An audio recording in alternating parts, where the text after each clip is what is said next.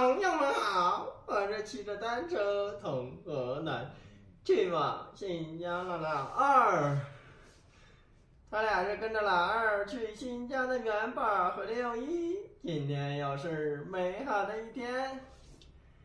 我们三个单身狗在这里已经休息了3天了，今天收拾收拾东西继续出发，再有100多公里就属于阿里无人区了，朋友们，加油！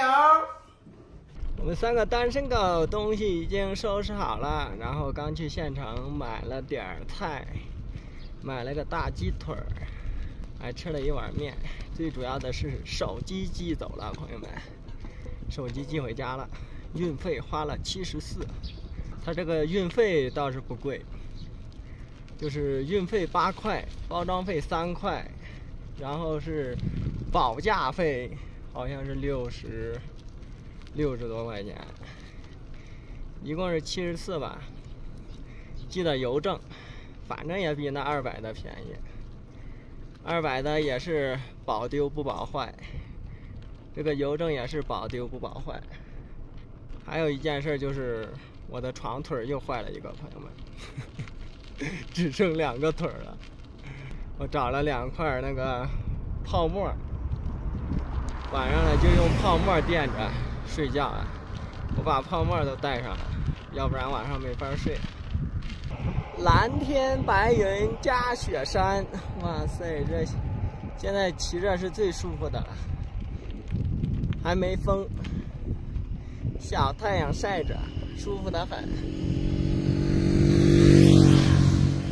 现在海拔是4600，走到阿里地区，海拔就平均5000了，到时候更难骑了。今天我在县城买了一卷胶布，给六一的耳朵粘起来了。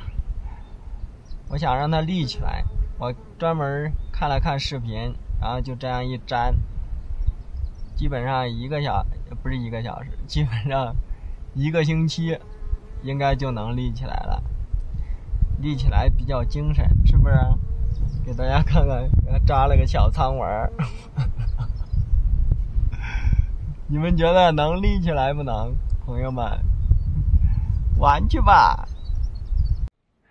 这个天又阴了，朋友们，这边晴空万里，这边乌云四起，前方就要爬山了。翻过这座山，应该就是下坡了，没多高。我们继续出发。